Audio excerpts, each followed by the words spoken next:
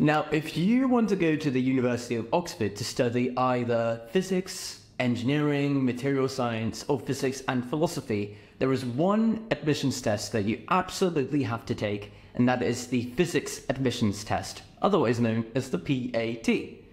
Now, this is not an easy test to take and is sometimes a little bit unpredictable. From year to year, the number of questions have changed, and it not only focuses on a physics syllabus, but it also focuses on your mathematical abilities as well. So you get tested on quite a lot of different possible topics in 1 2-hour paper.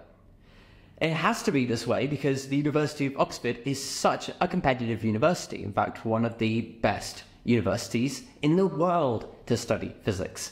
And in today's video, I'm going to go over my top 5 tips on how you can perform at your absolute best in the PAT and hopefully get that place at the University of Oxford.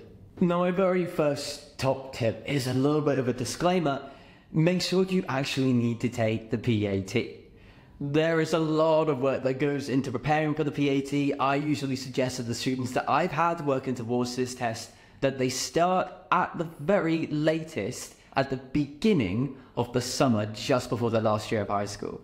There is a lot of things that you can do in preparation for the PAT that does take up a lot of time. If you are interested in taking other courses or even other physics courses at other universities, which you might prefer, you might want to use that time in the summer to maybe go and attend a summer school or get a little bit more work experience to boost up your UCAS application or your personal statement. If that is you, we at the Profs can definitely help with that. Have a look at the link on screen right now should you need help with your personal statement.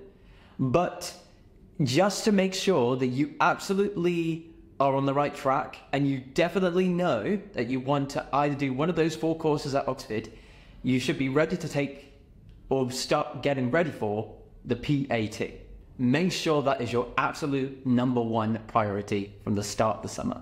Moving on to tip number 2, I'm going to suggest to you guys that you really need to check the syllabus that is relevant for the PAT. As I said before, it's a difficult exam. There are lots of things that you can be tested on, and provided that some people are doing A-levels, you might be doing IB, you might be doing something like the European Baccalaureate. Everyone is going to be coming into this exam from different levels of experience. What do we use as a baseline? Well, given that we know that this is typically given to people who have completed an AS level in physics and maths, and it's taken usually in October, I would propose that you actually are in a position where you can easily pass your AS level maths and AS level physics. Even if you're not necessarily taking those qualifications, take a look at those past papers, make sure that you can easily pass those tests. But if you want more specific information, Oxford have their own PAT course page where they very, very concretely put all the details for what are required in the exam, both on the physics and maths end. In terms of revision with this syllabus, you can then actually use the traffic light system. I mentioned that in a few other videos as well, but this is so useful when preparing for any kind of test, in my opinion. And what you will want to do is take that syllabus, you want to color code green if you're really, really confident on a particular area, or you can answer a question straight away in an exam without having to think about it. Amber, if you're a little bit unsure, maybe you can get it with a little bit of a reminder of a formula or an application of some sort. Or red if you have absolutely no idea. And based off what that color distribution is, you can then guide your own revision to the point where if you're doing this check with yourself every single week, ideally you should be getting greens across the board. At least that's what you're aiming for. Difficult to do if you don't have that syllabus in front of you. So make sure you actually go into the website and get it, and make sure that you're able to pass, before you get ready for this, AS level maths and AS level physics past papers. We are now on to tip number 3. And what I'm going to say with this one is make sure that you're using a wide range of sources in order to get your practice questions from. Of course, it's never a bad idea to have a look at past papers and have a look at the questions that are on there, but there are multiple sources of resources, of questions that you can use to actually work on your critical thinking skills in the context of maths and physics. So there's a few very popular options I could already think of. The British Physics Olympiad, especially the round 1 questions, are probably going to be the most pertinent to your preparation for the PAT. It does revolve around AS level physics material and a little bit beyond, so do take that test with a pinch of salt when you're getting ready for the PAT.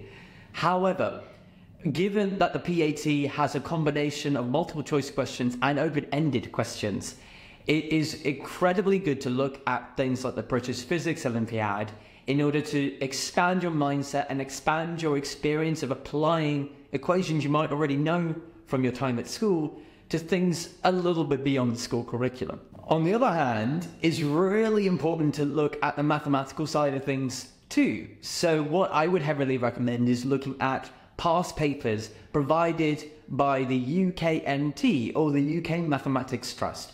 They offer a variety of papers at different levels, so take, again, a little bit of care as to what papers you're using in preparation for the PAT. However, once again, you want to work on developing your critical thinking skills. Again, I also doubly stress that in preparation for this test, you might also want to look at a variety of textbooks and revision guides as well. One thing that I personally recommend from my own studies is CPG's AQA A-Level Physics textbook, which I think is a particularly good course to take in preparing for something like this, because it offers quite a lot of considerable content, not much more than other A-levels, but slightly more, given that it also offers additional optional modules that you can take in A2, where they've got some really good applications of what you worked on in AS. Now, that ability to be able to apply what you've done in the past to new unfamiliar situations is going to be absolutely crucial for your physics admissions test. So what you want to do is read through a variety of different books and papers, not necessarily all to do with the PAT, in order to expand your experiences and perceptions on how you interact with physics and mathematics. My next tip that I'm going to include in this list, which I am very tempted to include in any list when I talk about getting ready for a paper, is make sure that you take the PAT past papers under timed conditions. I mentioned that it's got quite a complex structure. I've also mentioned that there's a lot of content that you could be tested on. But the only way that you're truly going to know how you're going to tackle a paper like this is simply by giving it a go. But not just necessarily going through the questions in your own time, under timed conditions like you would do on the day. Ideally, what you want to be aiming for is above 60% of the marks that you get across everything. The majority of students that take this test get between 40 and 60% of the marks. If you're getting under 40, you won't even really be considered for interview for Oxford. You want to be able to aim for 60% as a safety benchmark. Of course, grades differ year by year, but it's a really, really good initial target to go for. Don't necessarily beat yourself up if you don't get that the first time. Every time you do a past paper and you mark it, you learn very quickly what are your strengths, what are your weaknesses, and it might not necessarily be to do with the content, it could be to do with how you pace yourself through this paper. It may end up being that you're really, really struggling with questions on algebra or questions on kinematics. So you might end up, for instance, the next time you take the paper, start with one of your stronger topics. For example, AC circuits, for instance, or DC circuits, and then move on to the more difficult ones.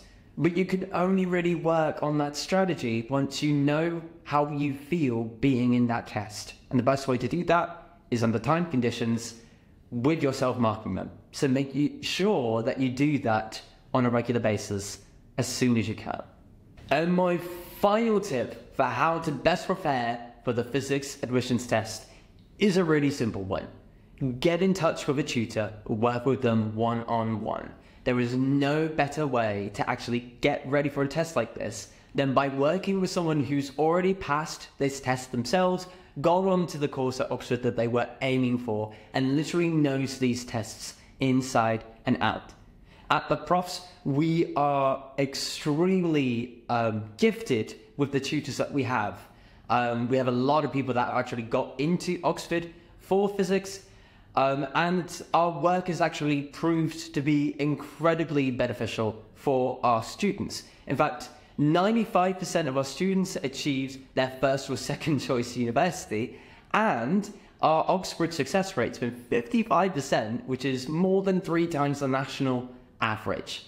That is absolutely amazing, and if the statistics don't speak for themselves, I don't know what does. So without further ado, if you're in a position where you're having to take the PAT yourself, please get in contact with us via the details that you can find on screen right now.